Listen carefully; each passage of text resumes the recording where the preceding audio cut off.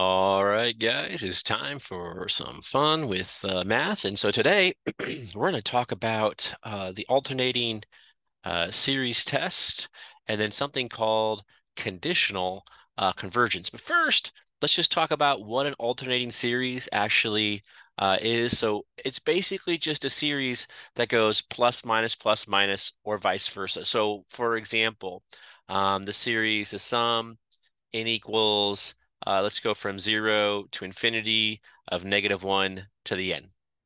This basically looks like if you plug in 0, you just get out 1. And then if you plug in 1, you get out -1. And then if you plug in 2, you get out 1. And then -1 plus, oops, -1.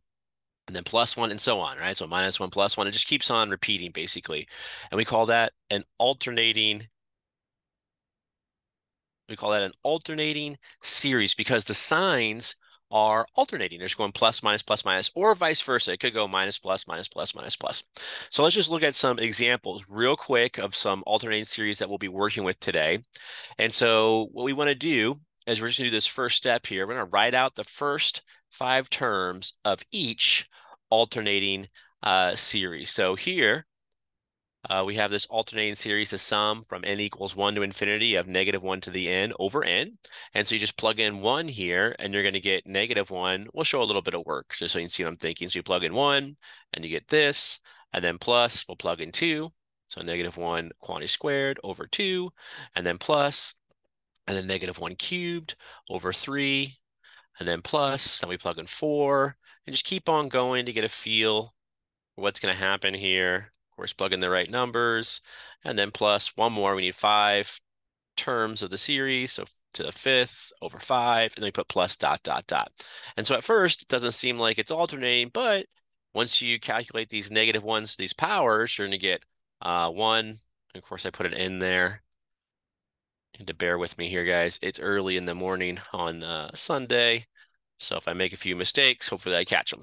All right, so here you're going to get -1 on top and 1 on the bottom, and then plus a 1/2 because you're squaring the -1, and then -1/3, and then plus 1/4, and then -1/5. So clearly the series is alternating. It's going minus, plus, minus, plus, minus, plus, and so on. And so there's one nice little example of an alternating series that we'll be working with today. And the second example, a little bit more challenging. We have the sum n equals 2 to infinity of -1 to the n, ln of n divided by n. You will notice most alternating series have this sort of -1 to the n in it. Sometimes it might be -1 to the n plus 1. Sometimes you may see it right and as -1 to the n minus 1. This just kind of changes how you start, minus, plus, plus, minus type of stuff. So let's plug in here. And so now this one, we're starting at 2. So we have start with -1 quantity squared, ln of 2 over 2. And so notice we're going to start with something squared, -1 squared, so it's going to be positive. So if you let me, I think we'll just skip this little step right here. And we'll write this as positive ln of 2 divided by 2. And once you know it starts positive, then you know it's going to go negative. So then negative ln of 3 over 3, and then plus ln of 4 over 4, and then minus, we'll plug in 5 and get ln of 5 over 5, and then plus, finally, ln of 6 over 6, and that's 5 terms. So we can stop and write minus dot dot dot because that's the next sign. And so, like I said, this -1 to the n is what actually makes it alternate. Okay, so now let's talk about this alternating series test. So what is the alternating series test? The first thing is you need to make sure that you have an alternating series. So your series has to be alternating. And then it has to have 2 properties, right? It has to satisfy 2 conditions, basically. The first condition is that the absolute value of the terms has to be decreasing as a sequence. So basically, what does that mean? That means basically the nth plus 1 term, the absolute value of it, has to be less than or equal to the nth term. So, basically start here with, and we got to put absolute value because we're looking at they go plus minus, right? And so it's like a sub 1 is a little bit bigger, greater than equal to than a sub 2, which is greater than equal to a sub 3, which is greater than equal to, absolute value, a sub 4. And so that sequence just keeps basically going down. It's going to be decreasing. And so one way to show that is to work with inequalities. So you show that the next term is less than or equal to the term before it. And of course, we're using absolute value again because our series is alternating. And the second condition here is we want to make sure the limit as n goes to infinity on the absolute value of these terms goes to 0. Right, so basically, a sub 1 is getting closer to 0, a sub 2 gets even closer, and so on and so forth. So as you go out on your terms, and again, it's the absolute value of the terms, so you got to make them positive. We want to just make sure it's heading towards 0. And if your alternating series satisfies those two conditions, so condition 1 and condition 2, then we can conclude that your alternating series is going to converge. All right, so before we talk about why it works, let's actually do some examples. So let's go back here and let's work on these examples. So we're going to use the alternating series test to determine if the series converge or diverge. So this first thing you want to do is just to write down what your absolute value of your terms are. So the absolute value of the a sub n's is going to be equal to, of course, the absolute value of -1 to the n over n, which of course is just equal to 1 over n. And so the first thing we want to do is what? We want to show that those a sub n's are actually decreasing here. And so how are we going to do that? Well, there's actually two ways you can do this. We can do this sort of just straight up. So we'll just set here and write down the absolute value of a sub n plus 1, which equals 1 over n plus 1. And that's clearly less than or equal to 1 over n. And why is that? So remember, I'm thinking to myself, well, what happens when you make the denominator smaller? So that's going to be less than or equal to 1/3 for sure. That's a true statement. So this is a true statement, which of course that's equal to the absolute value of a sub n. So therefore, the absolute value of my a sub n's are decreasing.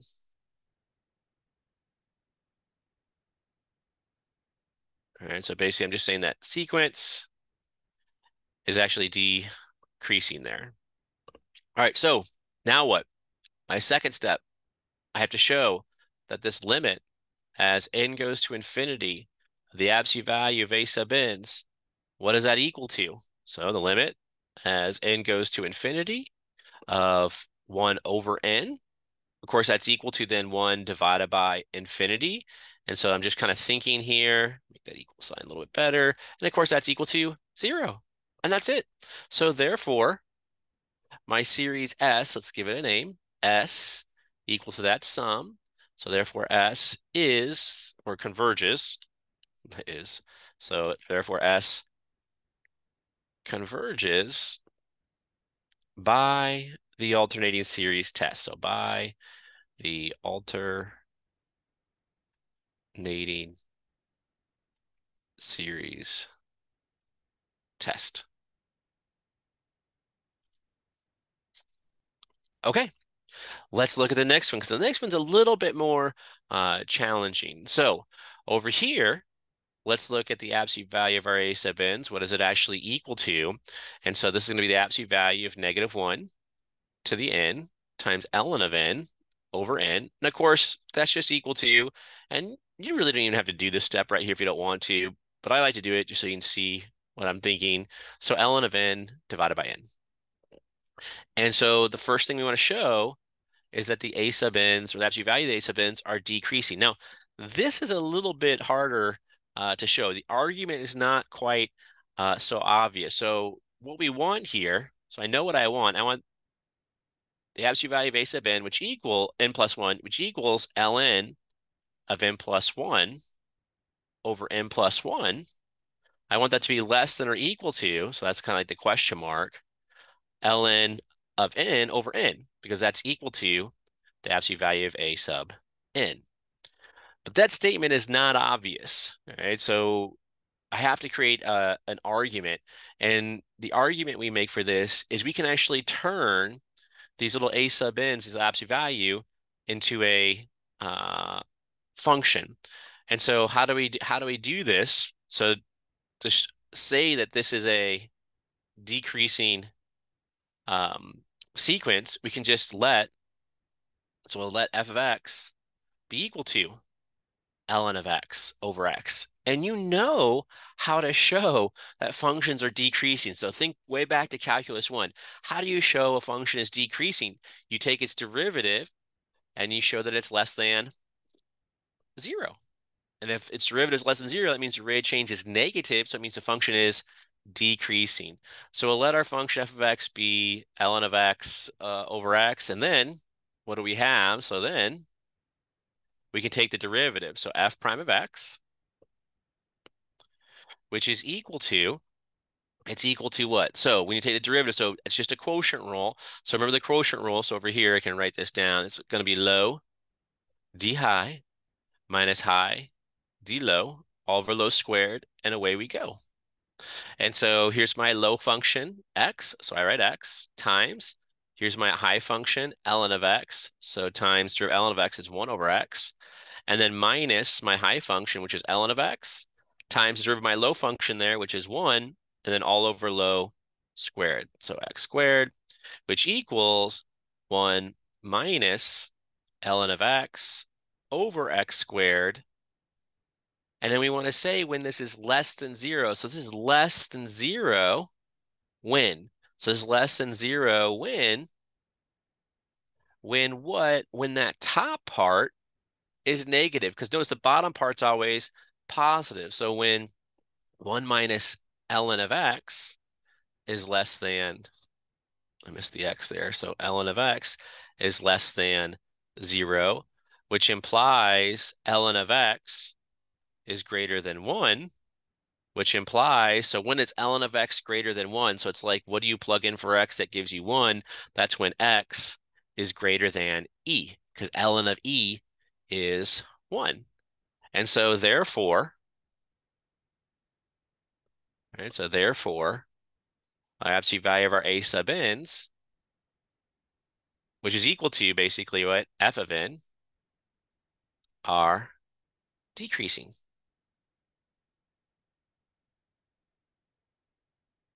Right?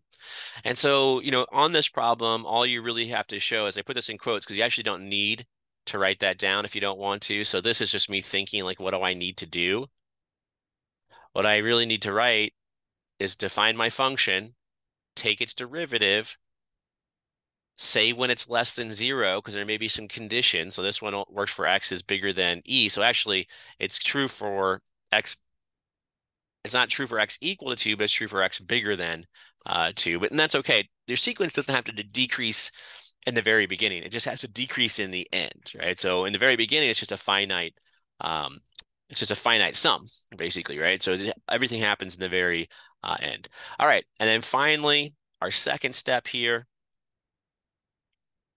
is what we want to show the limit as n goes to infinity of these absolute value of a sub n's is equal to, well, what do we have? So limit as n goes to infinity, and then of course this is ln of n over n, and we want to show that this is equal to 0. To show this, now when you plug in infinity, notice you get infinity over infinity out because you have ln infinity on top and infinity on the bottom. So what we're going to do is we're going to use our good old friend, L'Hopital. So we'll L'Hopital this one. So we'll take it to the hospital to get fixed. And so the limit as n goes to infinity, and then we'll multiply. So on top, we'll take the derivative. So that derivative element is 1 over n. And on bottom, we'll take the derivative of n, which is 1. And so this is equal to the limit as n goes to infinity of 1 over n, which of course equals 1 over infinity. And that gives us our 0. So finally, we can conclude, therefore, and here let me zoom out a little bit. So therefore, what can we say? So therefore, our series, let's give it a name. We'll call it S. So therefore, S, so we'll name it, converges by the alternating series test.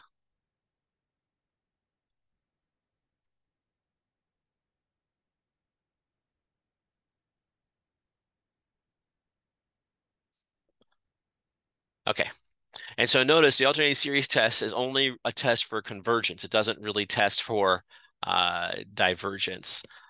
So our conclusion is always it converges if it satisfies those two conditions. All right, last thing. So we want to talk about what's called conditional. Oops, I lost my page here. I want to talk about what's called conditional convergence. So what the heck is conditional convergence? So this is a type of convergence that depends upon a condition, and the condition is where the pluses and minuses exist on your term. So a series here is said to converge conditionally if what? If the series itself converges, but the absolute series, so remember that's just the sum of the absolute value of the terms, diverges. So basically what it's saying is that this series here does not converge absolutely, but it still converges. Right? So think about that for a minute. So the idea is if I give you a series and then the series actually converges, but the series doesn't converge absolutely, we say that series is conditionally convergent. Right? Because it depends, the convergence depends on where you put those pluses or minuses on the terms. So let's just go back and we'll take a look at our examples real quick here. And so we want to prove that the series that we're given here converge conditionally, which means they don't converge absolutely. So let me come down here and then I'll write down here to prove this conditional convergence. So for conditional convergence, what do? We're going to look at that absolute series. So that's just my little notation for taking the absolute value of the term. So this will be equal to the sum n equals 1 to infinity of, and I'll write this out this first time. So -1 to the n divided by n. I slap an absolute value around it. So it's just equal to the sum n equals 1 to infinity. And that's just 1 over n. And this thing is going to do what? This thing diverges because why? It's a P series.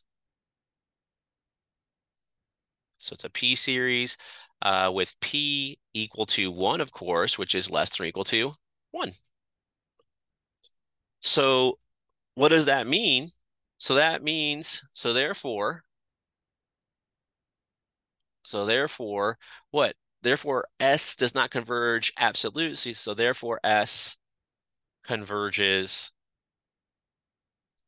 conditionally.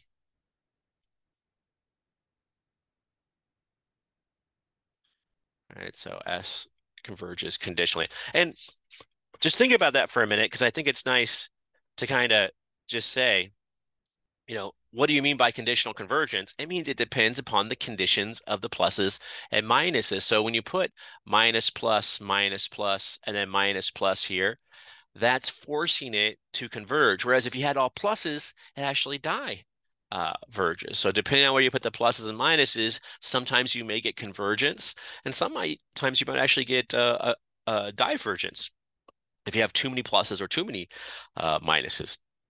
All right, let's look at the next one. And so I'm going to come down here, and I'm going to make this a little bit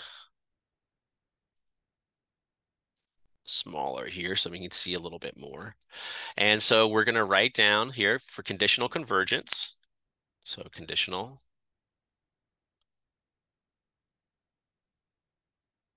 convergence, what do we need to do? Well, we need to look at that absolute series. We take the absolute value of S, which is equal to the sum, and this one starts at 2, so n equals 2 to infinity. And then remember, we're just taking the absolute value of these terms, and so that's just going to be ln over n. So ln of n, or ln of n divided by n, right? Now this one's tricky. This is not a geometric series or a P series, so we're going to have to run a test on it. And so you have to figure out which test you're going to use. And if you look at this, typically if you have a sum that involves maybe some E stuff or ln stuff, typically I would probably guess and this is not 100% true, but I probably would look at that integral test at first. And so this is an integral test problem. And so what do we want to do? We let f of x be equal to ln of x over x. And we note that this is positive and decreasing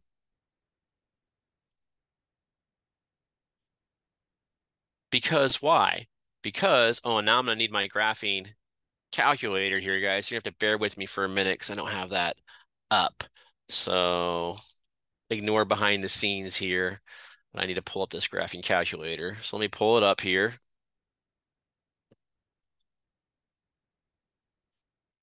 There we go. All right, so what do we have now? So I can graph this. So on my graphing calculator, we can just graph it. Now this one's nice because I let you on the integral test to show decreasing, just graph it. Now on the alternating series test, you have to show your work. So that's something to note. So over here on my alternating series test, I don't let you guys graph things to show that they're decreasing. But on the integral test, I do allow it. And so here I have ln of x over x. And then I need to make my window, and I'm going from, you should go from 2 to 10, I guess, and then we'll zoom fit it. And so here, go down to 0, which is zoom fit. And hopefully you see it's positive and going down. Now notice it goes up a little bit, and so I need to have that behavior on there. And so right here, I will come down here, myself a little bit more room. And so it's positive and decreasing, and it doesn't have to be perfect, but this is all I'm doing to argue this. So I go from 2 to 10 here, and it starts up and goes down. Sort of like that. That's good enough, right? So I capture that beginning behavior, how it was up a little bit, and that's okay that it's increasing for a little bit, but eventually it does go down, and it's certainly always positive. All right, so now that I have that, I can now look at my limit or my improper integral. So I can look at the integral, and I want to go from 2 to infinity of ln of x over x and see if that converges or diverges. And don't forget that dx there. And when I do this, you can either guess or check, or you could do u substitution because I see a function and its derivative. So I'll do u substitution. So u is equal to ln of x, and du is equal to 1 over x dx. Don't forget to change your limits. So u of infinity is actually equal to ln of infinity. And then we don't write that as infinity yet. We have to wait to the very end. So when until we interpret basically. And then u of 1, or u of 2, I'm sorry, is equal to ln of 2. And so what is this equal to? So this will be equal to the integral of from ln of 2 to ln of infinity. And then we have basically, we have this 1 over x, which is 1 over ln of u. Oh, I'm sorry. Let me split this up, guys, so you can see it better. So integral from 2 to infinity of ln of x times 1 over x dx. Might be easier to see this way. And so here's my u. So I have u, and then times, and that's my du right there. So there's my du. And so then that's going to be equal to, when you integrate this, we're going to add 1 and divide by it. So you have u squared divided by 2. You're going from ln of 2 to ln of infinity, which equals basically just 1/2. And then we'll plug in ln of infinity. So you get ln of infinity quantity squared minus ln of 2 quantity squared, which of course is equal to just 1/2 times, and ln of infinity squared is just like infinity basically, right? Infinity minus ln of 2 quantity squared, which of course ln of 2 quantity squared is just a number, and so that's just going to be equal to infinity.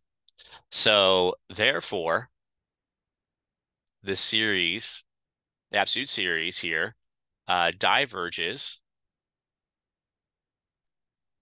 by the integral test. And so what do we conclude for conditional convergence then? So for conditional convergence, we write, therefore, S, which is our original series, converges conditionally. So converges conditionally. So it depends upon the placements of the pluses and minuses, basically. All right, so let's zoom out just a little bit so you can see the big picture here.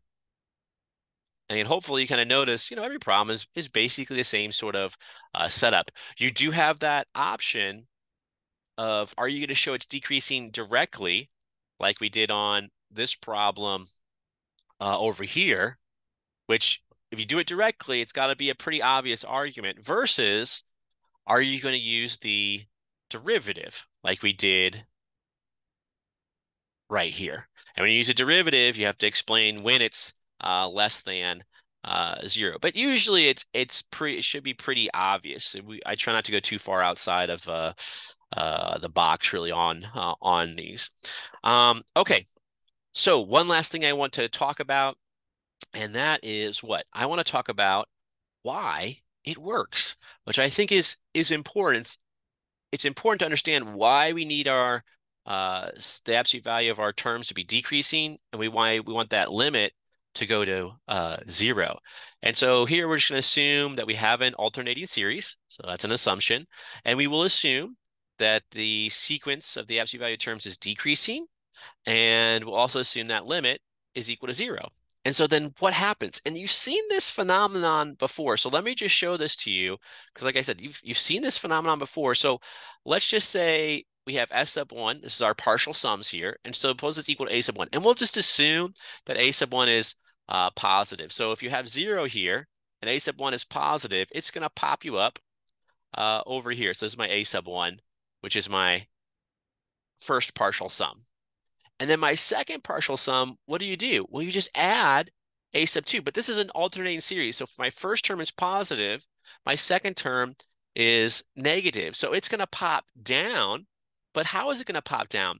Since the sequence is decreasing, or the absolute value is decreasing, it's going to pop down, but it's not going to pop down as far as 0 because it's a little less than that A sub 1. So it might pop down right about here, let's say. And so this would be A sub 1 plus A sub 2. Remember, A sub 2 is negative, but its absolute value is not quite as big as A sub 1. And so this is your second partial sum. And then what are you going to do? Well, A sub 3 then will be positive because it alternates. So it's going to pop back up. And then remember, and let me use some arrows here. So this is going to pop down here. And then you're going to add A sub 3. We'll use blue for that. And so it's going to pop up, but it's not going to pop up as far as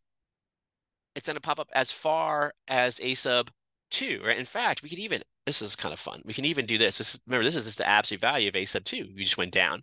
And so now we're going to pop up a little bit, and it's going to take us maybe right about here or something, right? So we're going to pop up a little bit, and this will be our S sub 3, which is just, A sub 1 plus A sub 2 plus A sub 3. And the length of that arrow is just absolute value of A sub 3. And then it's going to pop down again. So check it out. Give me a good color here. Let's do purple. And so S sub 4, you're gonna add the fourth term, but now the fourth term is negative because it was plus, minus. And so it's gonna pop down here. So here's S sub 4. It's gonna go down this way. And of course, that's just, A sub 1 plus A sub 2 plus A sub 3 plus A sub 4. And then the length of that arrow is just gonna be absolute value of A sub 4 because you just pop down that distance. And each time you're going to go back and forth, but you're going to get a little bit closer to some special number, right? So some little special number here. We don't know what it is. We might call it just little s, but it's going to hop around little s, going back and forth, back and forth. But all the little arrows are going to get closer and closer to 0 because the length of the little arrows is A sub 4.